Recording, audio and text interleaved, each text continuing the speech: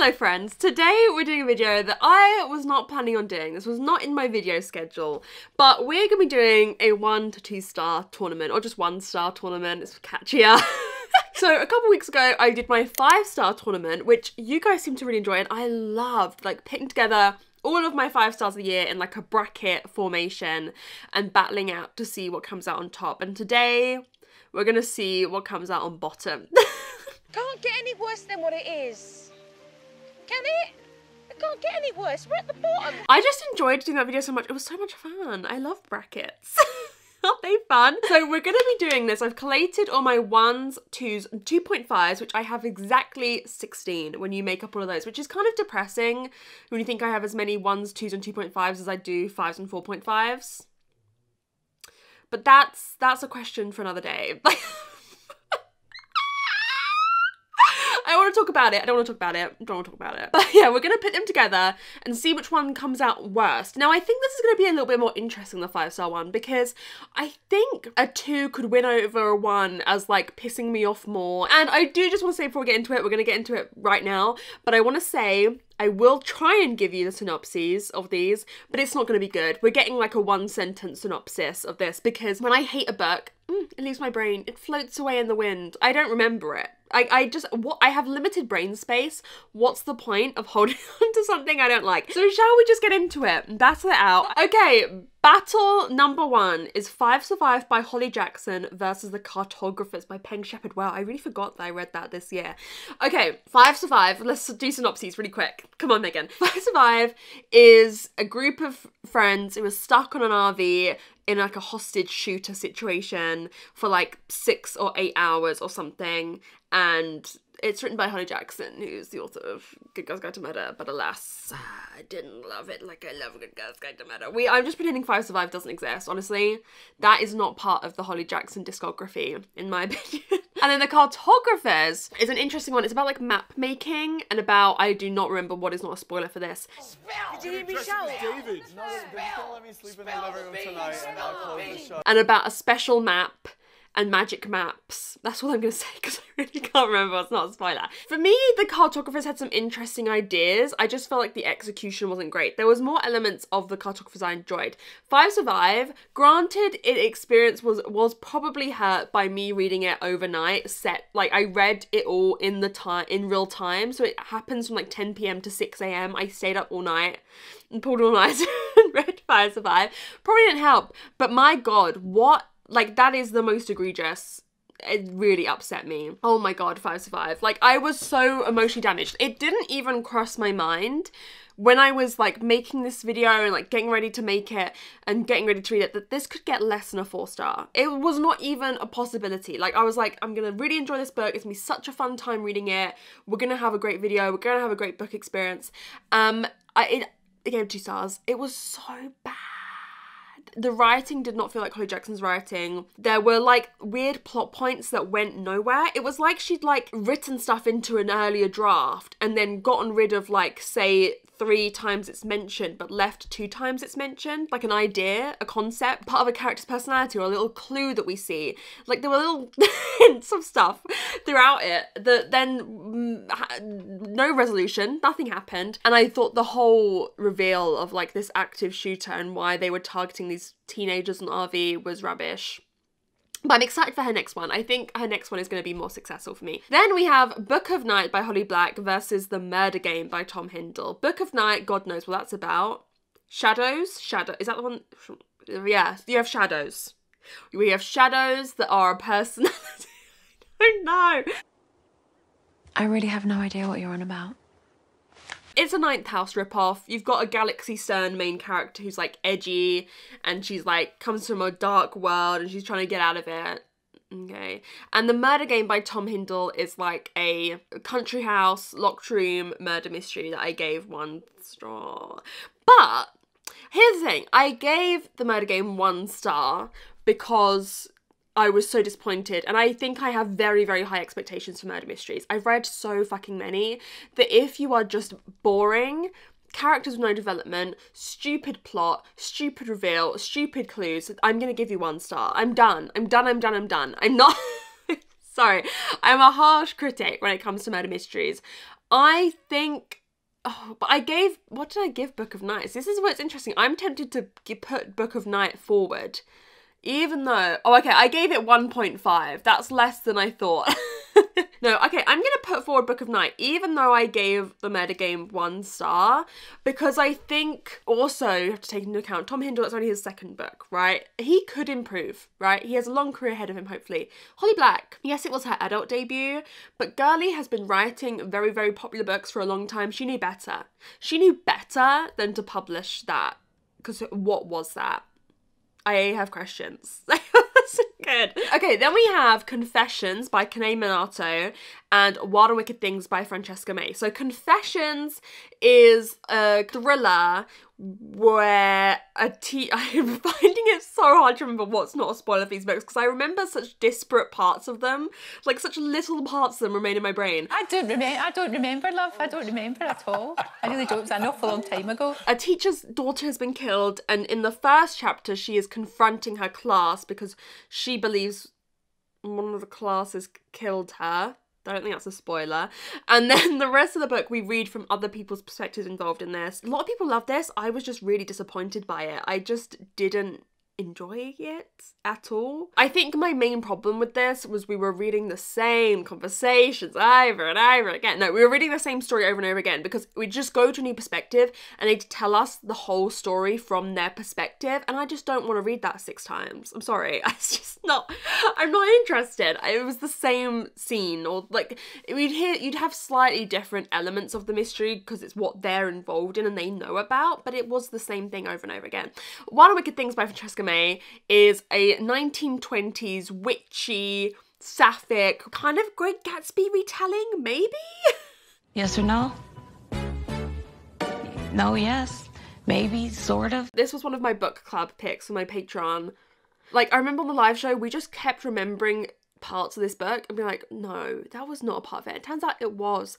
The plot of this, oh girl, she's everywhere. It's a debut, and I don't want to dunk on debuts, but I guess I am going to, because it was just bad. Like, the plot, I don't have to explain to you how many elements of stuff that was going on in this plot, and the characters would just act in these stupid ways. And like, I think it kind of thought it was a Great Gatsby retelling, kind of like a lot of the characters mirror characters in the Great Gatsby, and there's like the green light from across the lake, and like, you know, there's a lot of comparisons, but then it kind of like halfway through switched. I was like, okay, it's a very different tone. I'm gonna put forward Wild and Wicked Things because that was terrible. It was so bad. Then we have 2 books. These are actually in the same video. Smoking 17 by Janet Evanovich and Into the Water by Paula Hawkins were both in my reading the winners of the Goodreads Mysteries Roulette Awards. Into the Water, I cannot tell you a single thing about it. It's a small town, someone drowns. I can't remember anything about that. Into the Water sins that it was boring and forgettable. Smoking 17, this is like a mystery series that seems, like, I think it's got like 40, 30 books now, you know? And you're following a character, but like, there's no mystery. It's really just about a romance. Well, 2 romances. She's like, has a boyfriend, but then she's cheating on him. I always knew there was some type of scandal. I felt it. Like, and I assume this happens in every fucking book. Like, I assume she sleeps with both these guys in every book. It's like a love triangle. But, like, she is calling this guy her boyfriend, but then we're like, oh, we never talk about if we're seeing other people. I think he might be. And she goes and sleeps with another guy. I'm sorry. No. And it's a mess. It's a mess. It's a mess. Some people, I mean, I am hopping into this, like, 17 books into a series, but also it's the kind of series that you can do that. What was the mystery? Can't remember. It was bad. It was like trying to be funny. It was not funny. I'm putting Smoking 17 forward. Oh, then we have 2 of my most controversial ones. We have Daughter of the Moon Goddess by Sue Lin Dan and Fourth Wing by Rebecca Yarros. Oh, suddenly I can't see. Daughter of the Moon Goddess is about the daughter of the Moon Goddess, and it's a fantasy, and I was just really disappointed by this. I don't think this one's bad. Fourth Wing is bad. I did a whole reading vlog for it, but I remember saying at the end of that, like, I would read the next one, Iron Flame or whatever. I could be convinced to read it for a video, because yes, at that point I'd be like almost hate reading it, but there's a little reveal at the end of Fourth Wing that made me go, oh my god, I'm intrigued. But I hated Fourth Wing. It's boring, the writing's terrible, the world building's terrible. I mean, go watch the video. I don't want to relive what I thought of that. I'm sorry. I don't want to remember what's going on there. Daughter of the Moon Goddess, I wonder if I had read it at a different time, or a different day, a different month, a different year, would I have had a different opinion? I'm never unhauling it because it's one of the most beautiful books I own. I'm putting Fourth Wing forward. I hated that more. I hated it more, but like there's Stockholm Syndrome with me in Fourth Wing, because I'm like, I would read Iron Flame. I don't know what's wrong with me. What is wrong with this girl? What is wrong with this girl? But it took me like 3 weeks to read it. I was reading nothing else in that time. It took me 3 weeks to read Fourth Wing. Then we have two that I really do not care about either of them one bit. That is The Drowning Woman by Robin Harding and Wayward by, I don't even know, Amelia Hart, maybe? The Drowning Woman's a thriller. We're following a homeless woman who saves a drowning woman, and it's about their lives intertwining, and it was so boring. So sorry. It was oh god, there was a lot of plot holes, and I had issues with the portrayal of abuse in this. I felt like it really played into thriller stereotypes rather than being like a really like careful and caring approach to abuse. And Wayward by whoever it was, it's a story of witches throughout history, but it's not witches. You promise me witches and you don't give me witches. The magic in this is minuscule. The connection between these women, like they're, you know, from the beginning they're related to one another. Minuscule. It just gave me nothing. Both of these books gave me nothing. They gave me nothing. They gave me no vibes, no entertainment. They gave me nothing. So I don't know which one to put forward. I think Wayward is more egregious because there's plenty of bad thrillers out there, but if you promise me witches, you gotta deliver. Oh, this next one is easy. Every Line of You might be the worst book I've ever read. No one's reading that book. It's a YA following a girl who creates an AI. I don't want to spoil it for you. She creates an AI and it goes downhill from there. I think I spoiled elements of it in my vlog that I did. I read it when I did Wrapped Up Rejects. The writing, ooh, the plot, ooh, like it's bad, very bad. I don't even know how to sum this up to you. It is some of the worst writing I've ever read. It reminds me of like when I'd read a shitty book from the YA section when I was 13 in the library. Like I'd pick something up and it would be awful. It was that level. And there's elements of this that are unchecked. There's a character who does awful things, the main character. There is a relationship that is extremely problematic. There is actions surrounding consent that are terrible, that just go unchecked. Everything goes unchecked in this book. So I don't believe it's a commentary for young kids about like, don't do this. Or like teens, don't do this. It just, oh, don't even get me started. The Dark Side of Elizabeth Frankenstein by Kirsten White was a 2.5. Its only sin was being boring. It's a Frankenstein retelling from the perspective of Frankenstein's wife. We're moving Every Line of You forward. Get out of here. And then this one's easy as well. So The Antique Hunter's Guide to Murder was extremely disappointing because I had such high expectations for this. We're following an ex-antique hunter whose antique mentor is murdered and she tries to solve his murder. And like that is buzzword upon buzzword upon buzzword for me. It was so boring. There's like 5 scenes in the whole book, and the physical version that's going to come out when it gets released is 380 pages. Excuse me, did I hear that right? 380 pages. And there's like 5 scenes in the book. But The Stranger Upstairs I just read for Gabby's book club and I gave it 1 star. I've only just read it. I finished it like 2 days ago and I gave it 1 star.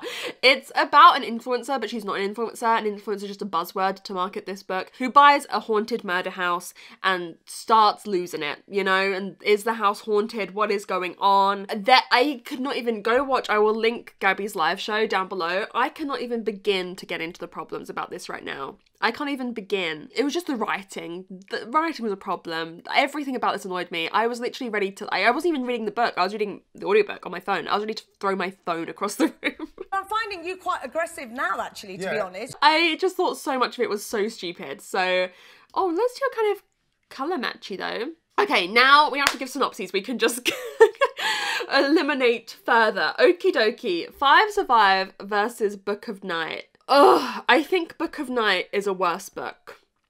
I think Book of Night is a worse book. But 5 Survive hurt me more. I'm going to put 5 Survive forward. I gave that 2 stars and I gave Book of Night 1.5, but Five Survive hurt me deeply. Like, Holly Jackson is my girl. You don't understand how much it hurts me to speak like this. She is my girl. She is my girl. As Good as Dead by Holly Jackson, I will defend to the grave. Anyone who doesn't like it, ooh, I don't know what's wrong with you. I love the whole A Good Girl's Guide to Murder series, but she really let me down with Five Survive. Next pairing, Wild and Wicked Things versus Smoking 17. I think I'm gonna go with Wild and Wicked Things, because Smoking 17, to be fair to it, is like, I shouldn't judge it on par with other books. Girl, the shade of it all. Because it's not trying to be that. It's a separate kind of thing. It's like a cozy, not cozy, like, I don't even know how to describe what this kind of concept is, but if you know, you know. Like, it's not trying to be an incredible novel, you know? It knows it's a bit shit, So I don't feel, it doesn't feel fair putting that forward. And Wild and Wicked Things I gave 1 star. I mean, it's awful. The plot, I've forgotten this, but that book club live show was one of the most fun ones I've ever done on the Patreon, because we all hated it and we all kept realizing things. This is the year of realizing things. We all kept realizing things about this book and being like, what? What is, what? Why is that happening? Fourth Wing versus Wayward. Fourth Wing is winning that one. Well, losing that one, I suppose. Because the love for Fourth Wing, it is one of the most highly rated books on Goodreads. I don't get it. And you can't ask me to get it, because I don't. And I will never get it.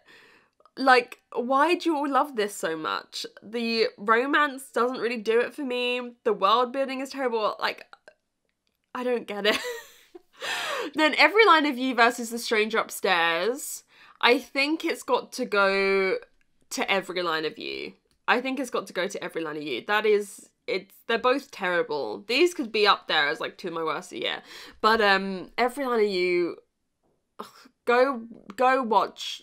I don't want to spoil it again. I've already spoiled another video. So if you're intrigued, go watch the vlog it was in, which is the Wrapped Up Rejects one. But I don't believe this should even be on the shelves. Sorry. You've been very, very harsh. Nice to meet you, Kelly. Very harsh. It's the truth. It's the truth. Okay, Five Survive versus Wild and Wicked Things. Again, I think Wild and Wicked Things is by far a worse book. Again, Five Survive hurt me more. Out of everything on this whole list, Five Survive was the most painful. Probably followed up then by Daughter of the Moon Goddess, because I had high hopes for that. Oh no, and Antique Hunter's Guide to Murder. Those were the 3 most painful. But out of those 3, I think Five Survive is the worst book out of those 3. But like, it comes to a point, like, is it fair to just keep putting Five Survive forward? I don't know. I don't know. This one's tricky. This is way trickier than my 5-star tournament.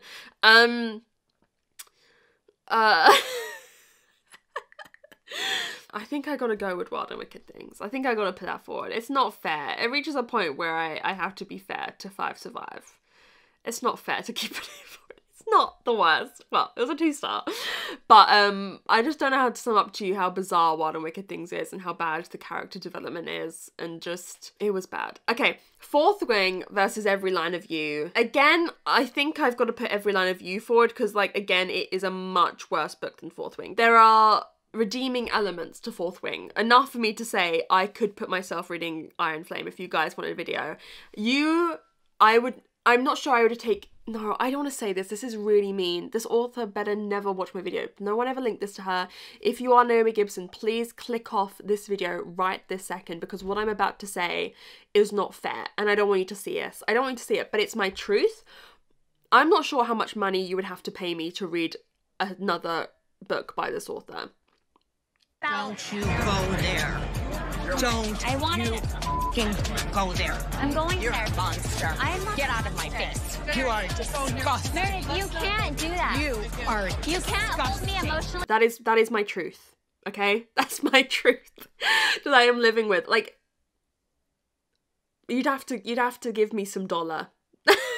I'm talking, would I do it for $1 million? Don't know. Like, it was so bad, you know? So I think for that reason, I think Every Line of You is gonna win. Well, it's gonna lose. It's gonna win the as my least favourite book of the year so far. 5 Survive, Fourth Wing, you know, they made it far because they hurt me, but I can picture someone liking these maybe. Well, I have to because a lot of people do like them. I cannot understand why anyone would like this book. I'm so sorry. It's my truth. It's my truth. You don't want me to lie to you, okay? I'm sorry. I'm sorry. I'm sorry. I'm sorry. I'm sorry. I don't want to say that. Someone spent time on this book. I don't want to say that, but it's my truth. Okay, everyone, that was my 1 to 2 star tournament, finding my worst book of the year. Again, this might change by the end of the year. We've still got time for me to read some awful ones. So we'll see how the rest of this year goes. But this was kind of a mix of like, not just what I thought was the worst book, because I gave The Murder Game a lower rating than Book of Night, but it's like, how egregious is this book, right? This isn't even like my worst book of the year necessarily. This is like, which one would I least recommend and which one am I most outraged by? Like, because I get outraged reading a bad book. If you waste my time, and like, if you're an author that I've loved before, that gives it an extra outrage point. If you're a book that's super hyped, that gives it another outrage point. So I hope you enjoyed this video. Let me know what some of the worst books you've read this year are. Let's all commiserate together. And I will see you very soon in another video. Bye!